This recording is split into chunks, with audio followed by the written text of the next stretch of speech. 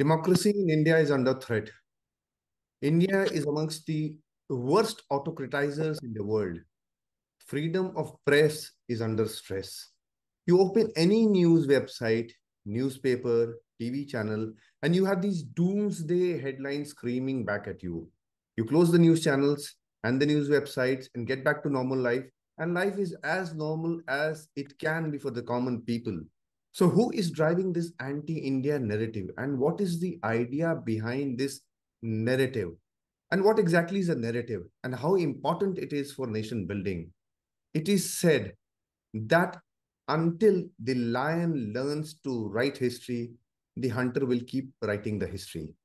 So to discuss this making and unmaking of narratives, we have with us Shri Vikram Sood, former chief of the Research and Analysis Wing.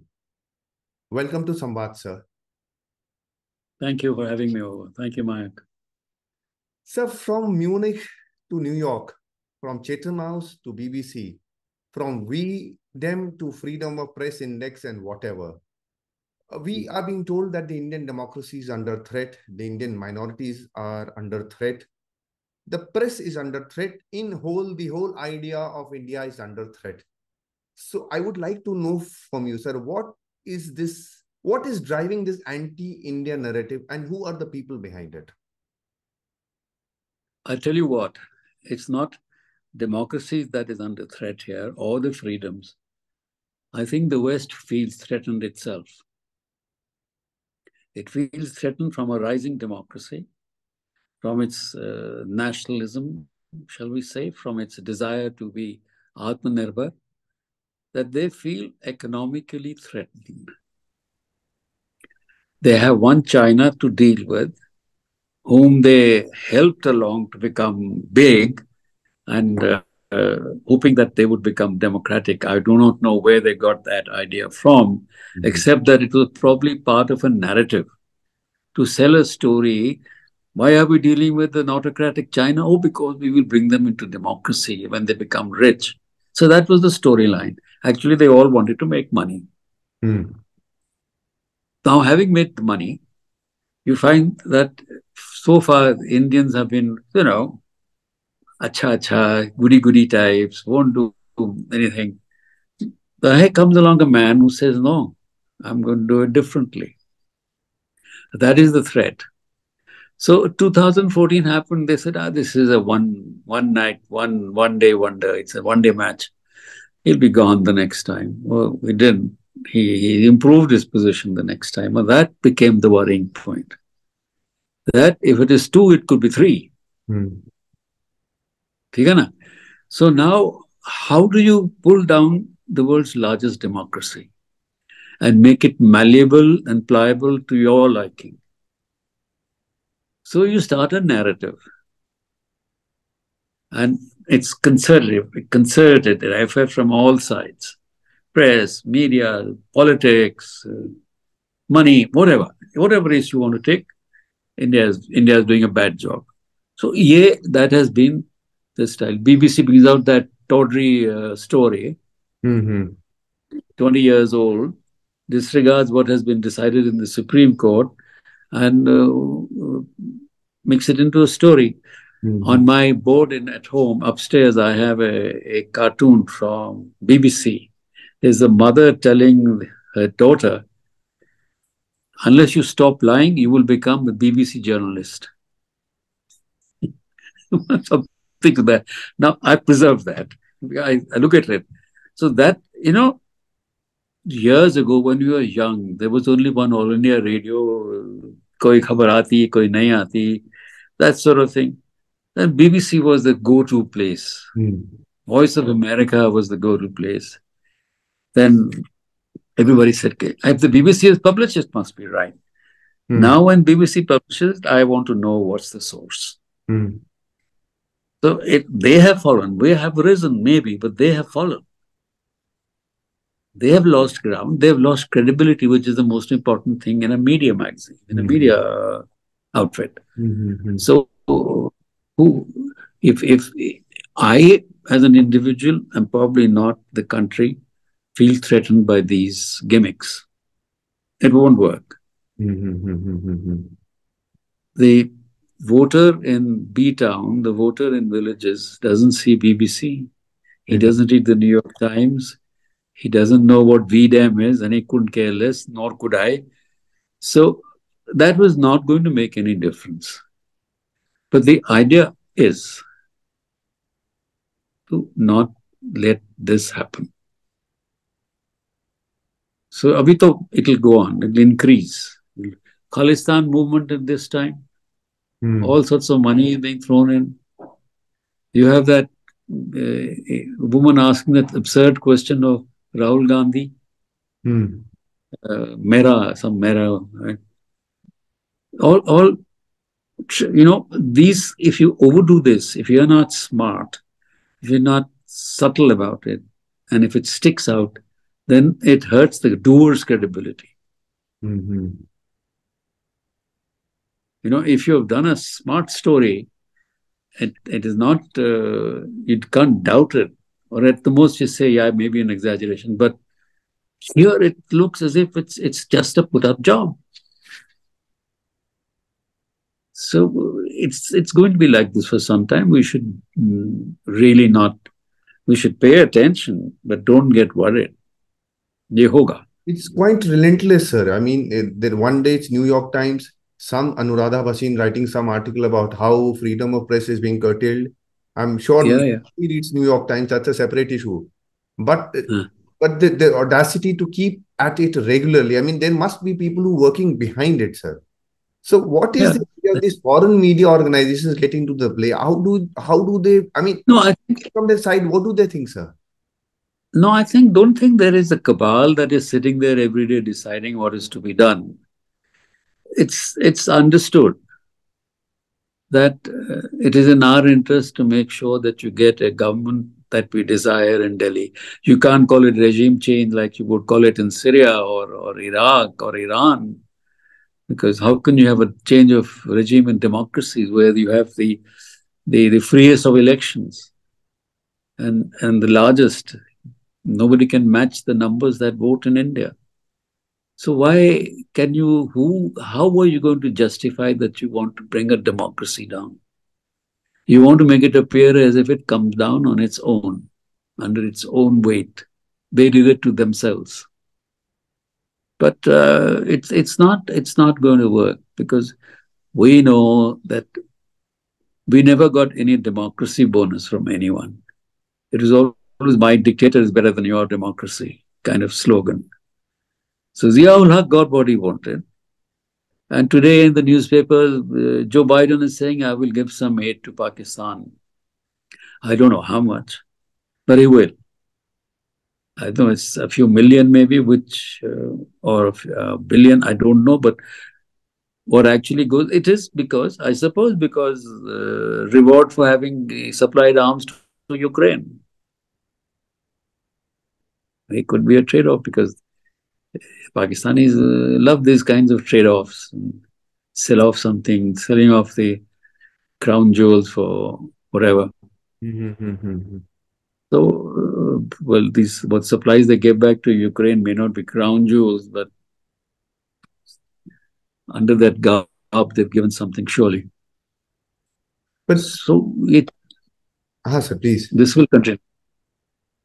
So I'll take a detour towards Mr. George Soros, who is very angry at India and particularly Prime Minister Modi.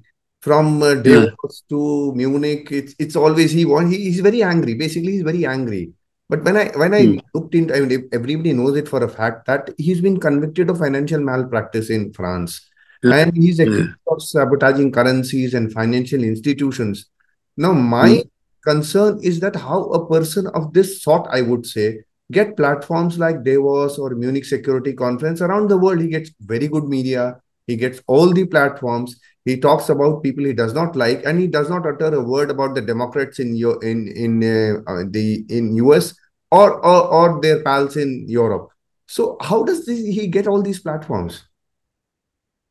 Well, I suppose one reason is people may agree with him, with what he's saying. That is one aspect.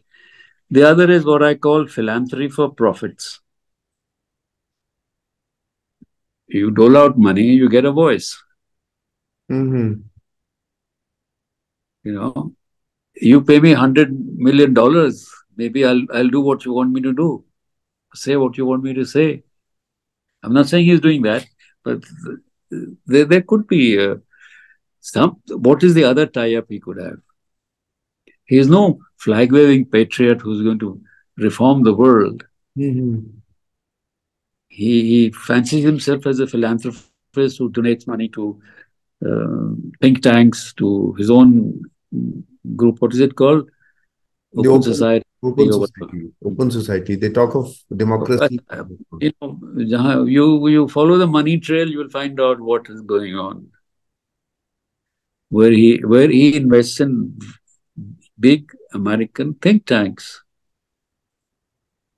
I'm sure he's contributing to the World Economic Forum or the Munich Security Conference as a donor, and he gets a place. You buy a fellowship in universities, don't you? China is doing that in US. You buy a chair in a university, pay $200,000 or whatever it is. Could be the same thing here. But what does He it mean, contributes. the credibility of such platforms, when you have these people uttering anything? Basically, he's spreading anarchy. So, what does this mean about Uh, Munich Security Conference basically supporting well, anarchy? ultimately, these conferences lose out their standing. It becomes, just another jamboree, and you lose out credibility. Once the credibility is gone, then it is finished. You can't get it back. You can try what you can, but an institution that loses credibility, it could take a lifetime to get it back. Mhm, mhm, mhm. So I suppose Munich Security Conference isn't what it used to be. It's and I don't know whether people are still dying to go there. There are other alternatives. The center is going to be Asia. The next center, Europe has no chance after Ukraine, Mhm. and United States hasn't won a single war after 1945. Even that they won because of the Soviets. They did the maximum to hit Hitler. More Russians died than anyone else in the war. Mhm. So we'll name one war which the Americans have won, fighting a battle beyond its shores.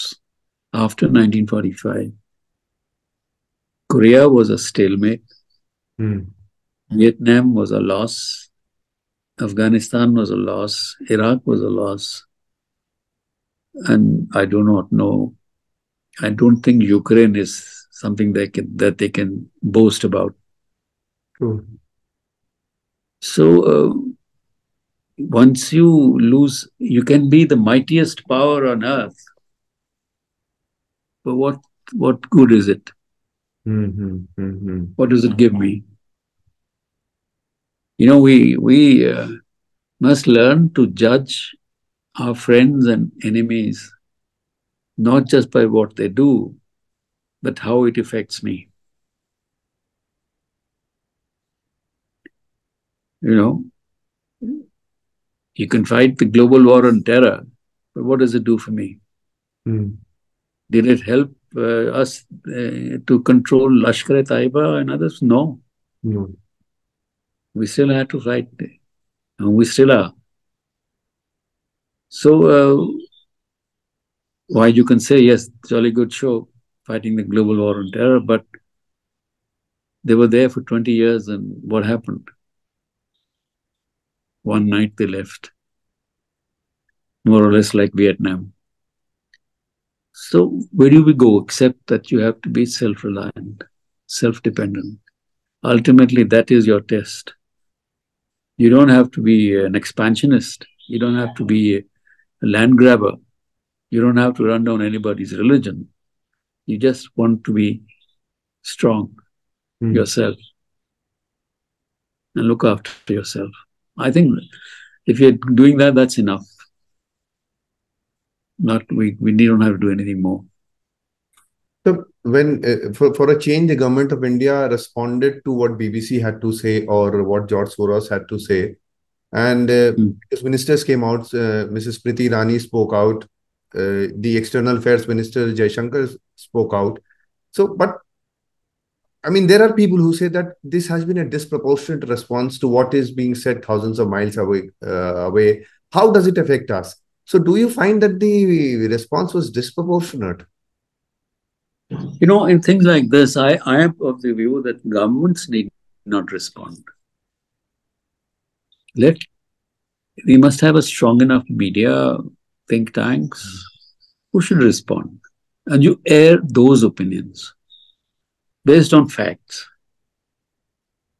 The one thing dealing with the West is it is not going to be sentiment that will win you. Mm-hmm. Facts. You give them facts. You challenge them on what they're saying, that this is not what it is. Then they will respect you. Otherwise, they think it serves him purpose because he's got the GUI rattled and nervous, and that can be an impression that oh, these chaps are rattled. There must be something good we're doing. Mm-hmm. So BBC has spoken. Who BBC?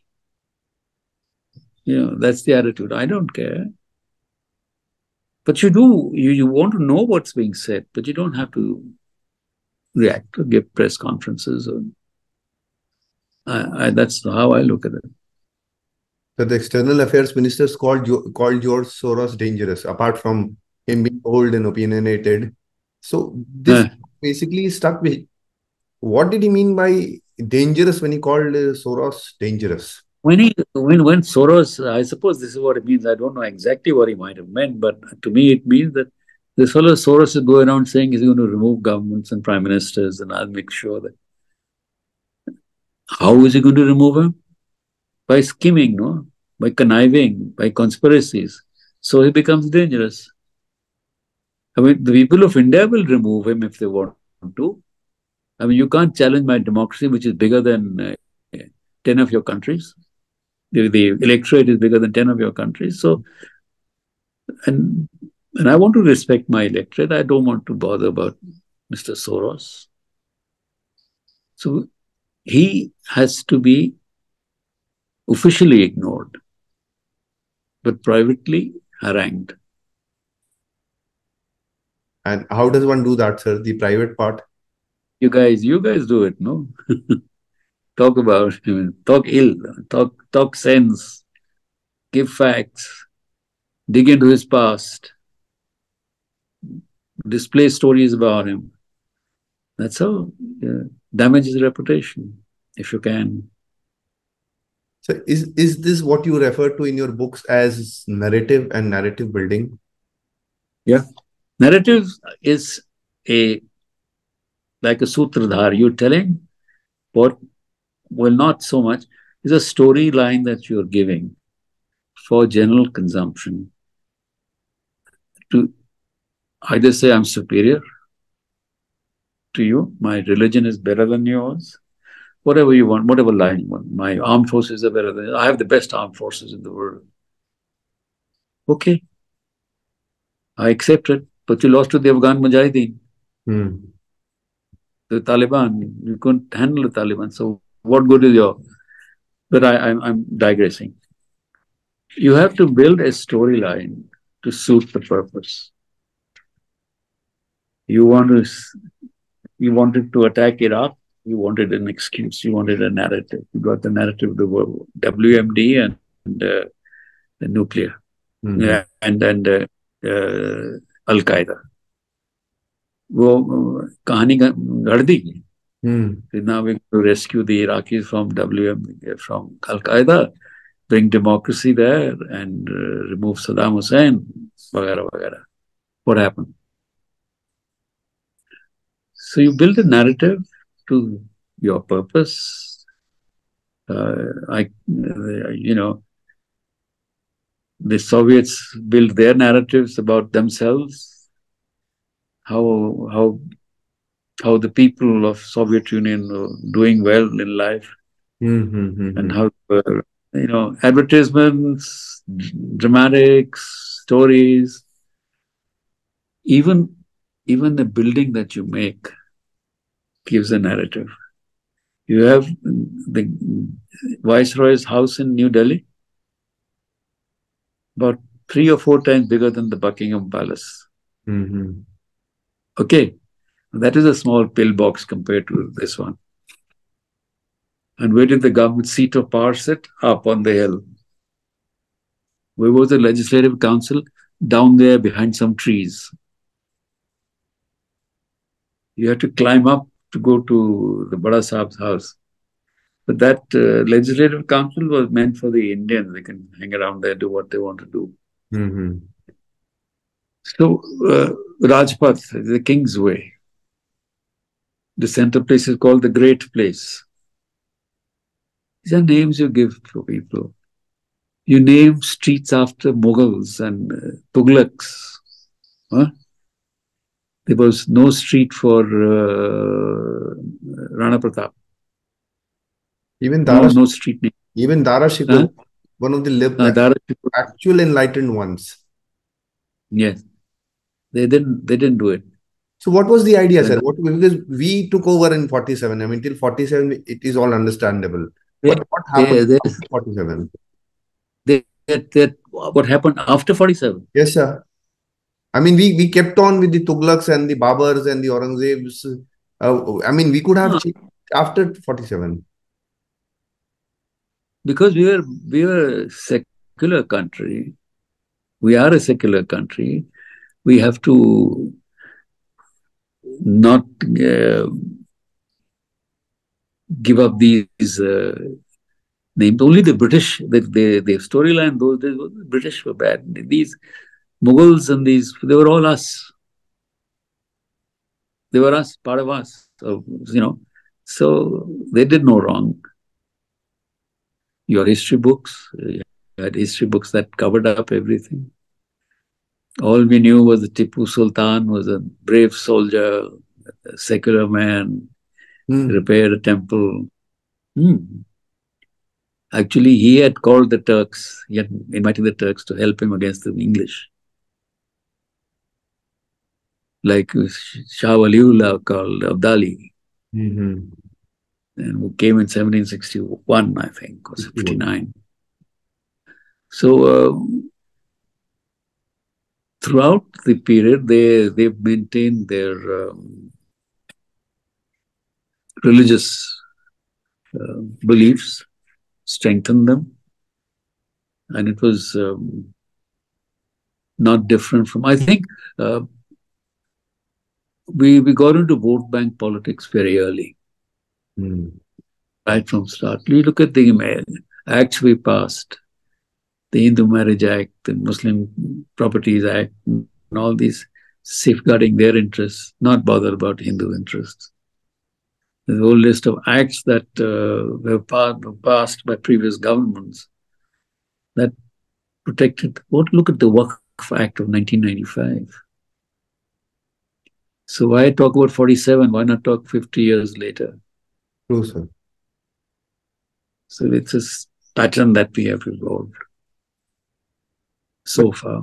is it only a pattern we have evolved, sir, or it's somehow something which is sort of ingrained in Indians that we are so poor at narrative building? Even when we see this narrative building from China, sir. I mean, for years Hmm. we kept on saying that China was not exactly an any what should I say adversary. We kept on Hmm. we were in a denial mode, focused on Pakistan. China kept on Hmm. building a narrative. So why are we so weak at building narratives? I don't know. I don't think we have a sense of history really that strong. Actually, I never had much knowledge of history till I got to college.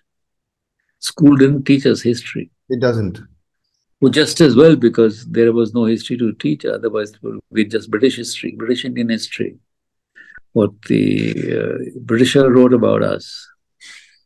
So much later, one got to know things as they were, as they had to turn out. So we have.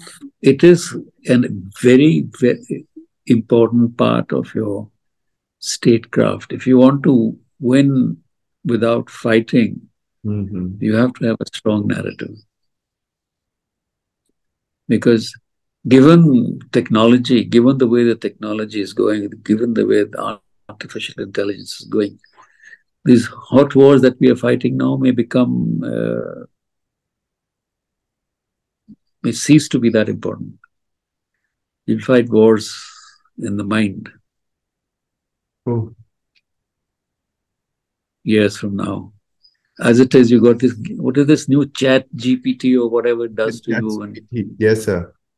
I mean, the ordinary man and woman will stop thinking. Mm-hmm. You'll stop remembering anything. You won't use your hands. Mm-hmm. Your brain is not going to get used. You're going to get dependent on the machine, and whatever the machine tells you is true then. Anything you want to know, you go type Google and you get the answer from there. They are controlling your minds already. They're giving you information that they want you to know. So, unless we develop our own systems, we do our own researches, um, spread our, there's so much of India, there's so much to know. After when they built the Ellora Kailash temple in Ellora, did they have computers?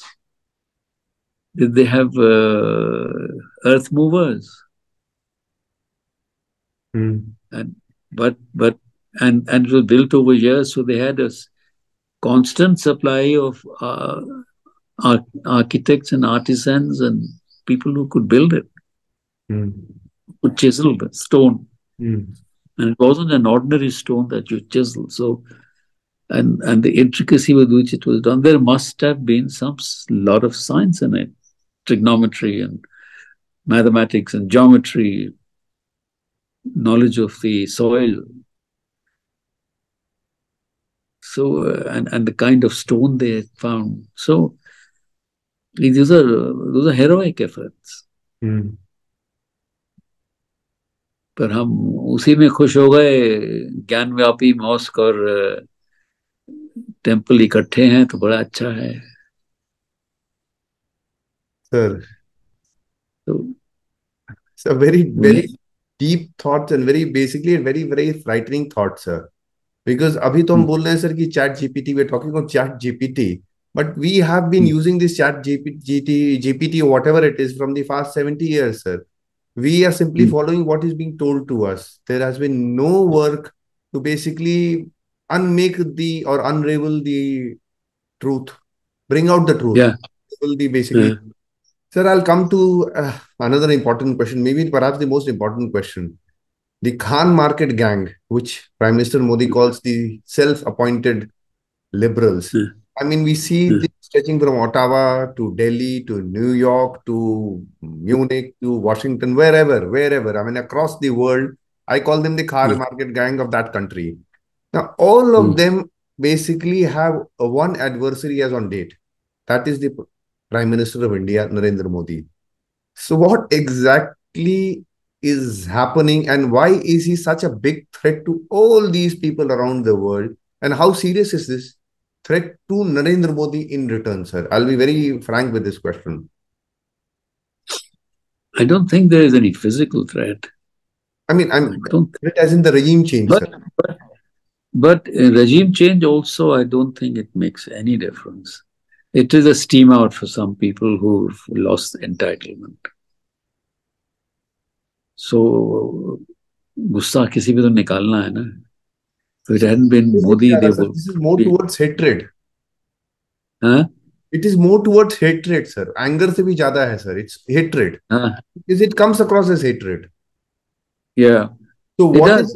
What I mean, just, I've been studying so many personalities. But how do you rationalize hatred? You cannot. I mean, what is the what do you don't like? What do you don't like about him? That he's a Hindu? That he wants to say he's a Hindu? That he doesn't want you to take, gives you no importance? You can't roam around in this corridors of power? A loss of entitlement, hai na?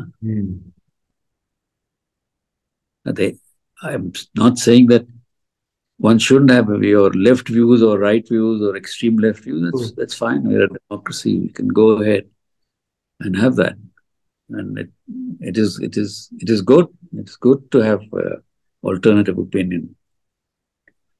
But just to see that name and get yourself worked up, I think is a bit much.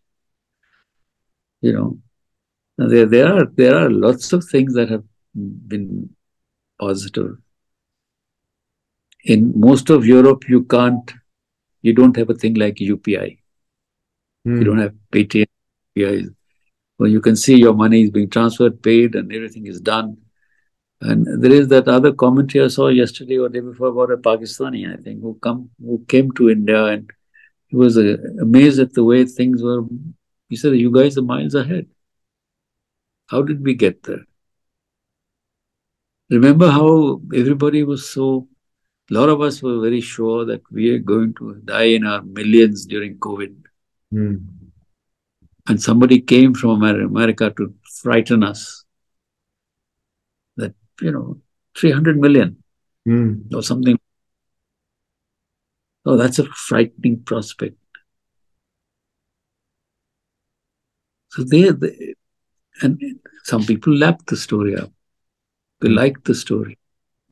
What the mistake we are making is that you may have dislike for the government. You may have dislike for the prime minister. That's okay. Don't revel in any aspect which means that the nation is suffering a loss. अगर आप किसी चीज में पिट गए या setback हो गया तो the country is hurt, but you're very happy. If you succeed in pulling down the farmers' agitation and making it successful, that's a point scored. But who's lost? The farmers have lost. Yes. So will the farmers realize this is the mistake they've made and they shouldn't be doing it? They shouldn't have done it? I don't know. My own opinion is that maybe the Prime Minister is basically building an Indian narrative, sir, the Indian story, which a lot of people might be uncomfortable with. So they're going to foreign shores calling for interventions now. I mean, we have reached the stage where people go to foreign shores and call for intervention. Like Shah Waliullah, these chaps are doing the same thing. I mean, calling foreigners to help you. But it's quite amazing that the man goes abroad and says things which you should never have been saying on inside your shores, particularly the man of that position. You and I can go abroad and sit down and have a discussion among friends and criticize the government or whoever, but that's a private commentary. That's not at a dais. That's not a public forum where you are being recorded and quoted. That's just not done. So, well then, after some time you stand to lose out on these things. If you sabhi kuch kharab hai, to phir kuch theek hi nahi hai, to phir how does he get elected? But the country also loses out, sir. Individuals do, but the country also that is the danger. That is the danger. The country also loses out if you are going to do like this. No, but how does he keep winning elections then? If he's so wrong, if he's so terribly wrong, then the electorate is all wrong. True. If 1.1 billion electorate is wrong, or 700 million if they voted, is wrong, when only 6 people are right, then that's something I will not accept. You're insulting my vote. True. We are a democracy. You cast your ballot, you win. It's all yours. You run the show. So you have to learn these things from. There was some very good thing with the British did for themselves. It used to be the parliamentary elections. I remember Harold Macmillan lost his election. And 3 days later or 4 days later, there was a photograph of Macmillan standing at a bus stop with his umbrella waiting for the bus. And another time, I think in recent years, one of the prime ministers lost his election and he was loading the car himself. They go to work on their own quite often in Scandinavia. Well, that's a bit far. We probably don't have to accept all that. But your prime minister is an elected prime minister. The people voted for him. The party elected him. It has a 5-year tenure. Win the next election and come back. That's it. Why badmouth? Why run down your government in front of others? And nobody respects another person who comes and runs down his own government outside. Believe you me, they think it's bad form. True, sir. They think it is bad form. Have you heard an American politician coming here and running down his government? No, no one does that. No one does that, but we do. Sir, we can only Because we think this will impress him. He'll be very happy to hear this. He will be for the wrong reasons. I hope some sense is driven into the heads of these strategy makers who design all these policies, because India is building a narrative. And I would conclude on the note that democracy in India is pretty safe. And it is absolutely safe. I agree with you fully. We are a thriving, noisy, raucous democracy. We do it our way, but we do it right in the end. And very soon there will be an Indian narrative. And yeah, I hope so. On that note, I would like to thank you before concluding this discussion, sir. It's been very helpful, and I people learn from it, sir. Thank you so much. Thank you. Bye-bye. Thank you.